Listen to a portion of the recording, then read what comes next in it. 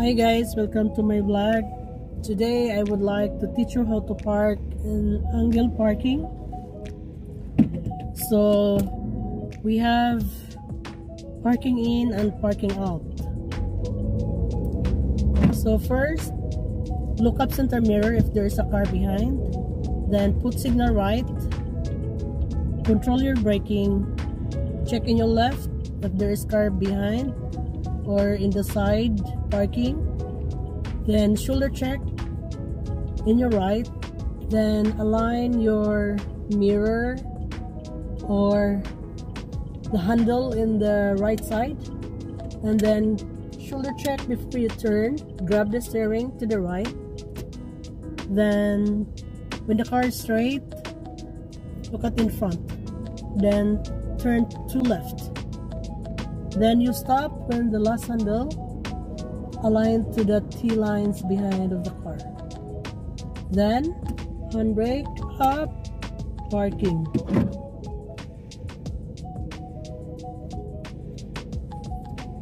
Then how to parking out.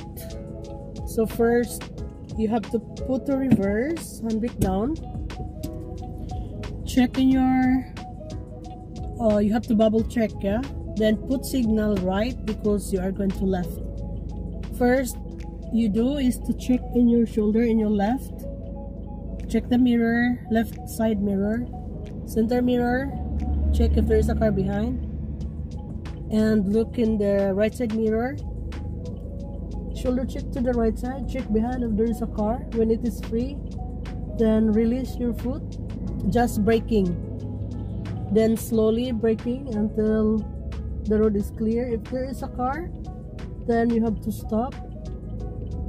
You have 4 moves only. Make sure the 4 times stopping you are in the middle of the road.